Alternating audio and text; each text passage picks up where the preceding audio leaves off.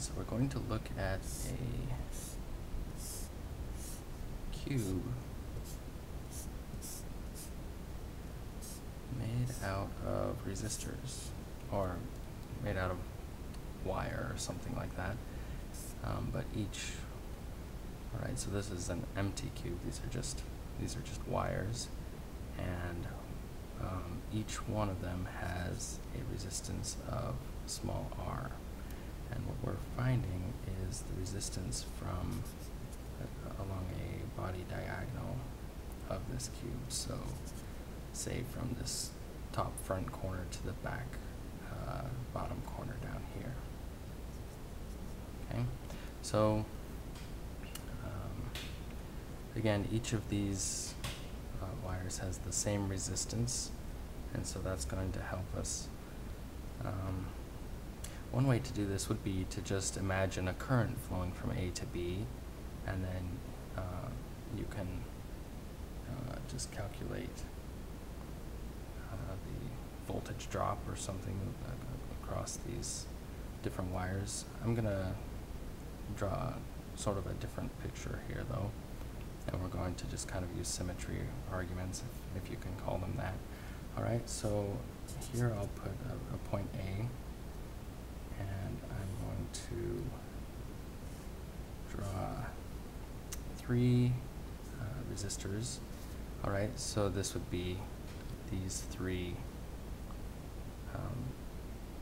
edges of this cube right here.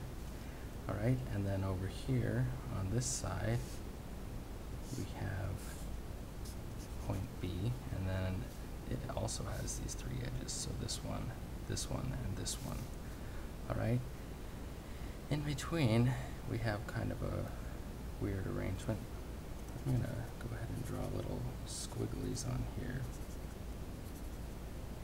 to represent sort of the resistors, okay? Alright, so each of these, so if you now move from point A down to this one, there are 2 connections at each of these corners, and they connect to 2 of the ones from point B. So I'm just going to draw that this way, okay, like this. So here's one, and then I'll draw one like this, okay. So now this one and this one are done. They each have 2 resistors connected to them. And alright, now this one's done too, and now we need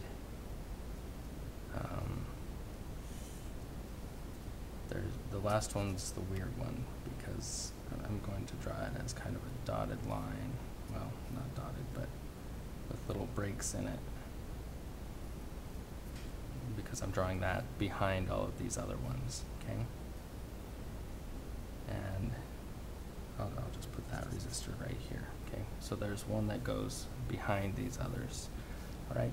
And basically, just based off of a symmetry argument, suppose we were to, and I don't know if this actually is technically a symmetry argument or not, but suppose we were to cut this into,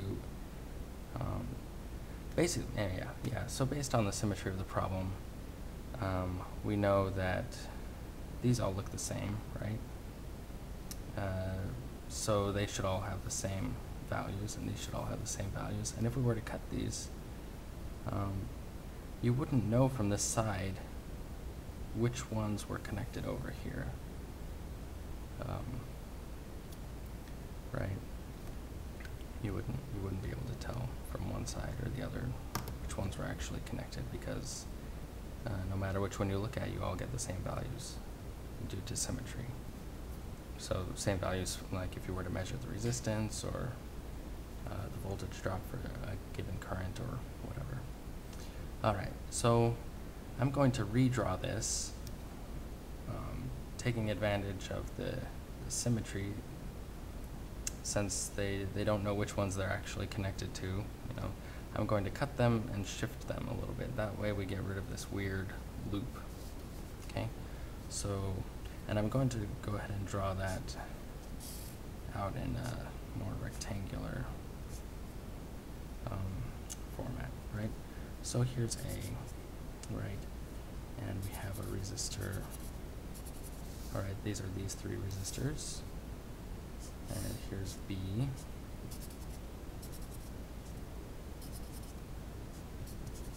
Okay. And again, they each see two resistors, right? So we're using symmetry to basically cut and reposition these. So they still see the same resistance, they still see two resistors. The only difference is which one of these, you know, if you're coming from this side, these would cross over in this cyclical way here in the middle. But again, because all the resistor values are equal, that doesn't matter. So now we have an equivalent circuit here.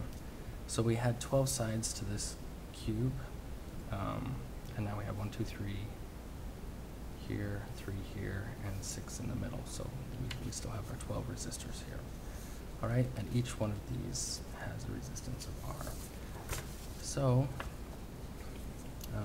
if we go ahead and just look at this piece, you know, one of these little branches right in here, we know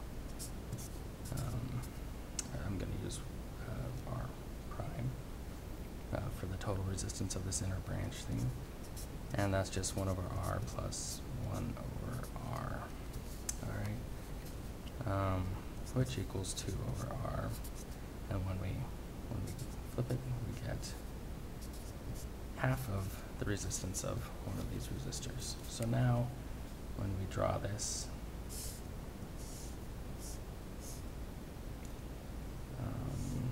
I'll just draw it like this. Here's B, here's A.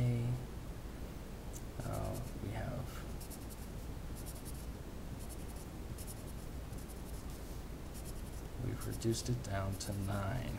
So the ones in this section will have resistance R. Those are our original resistors from right here. The ones in this section we've reduced down, and these have resistance R over 2. Whether it's a 2, I don't know. And then these ones also have resistance R. Okay, so now let's combine these three. These ones are in series, so we just have, go ahead and write a circle on it. R plus R over 2 plus R. All right, so this is equal to 5 halves R. All right, so now we go again, and we have now reduce this down to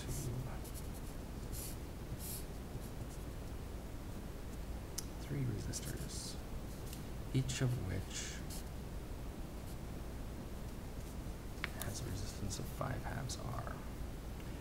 Okay, so now we're going for the final answer.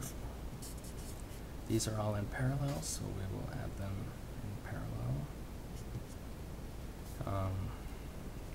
So 5 halves R on the bottom will be a 5R on the bottom and a 2 on the top.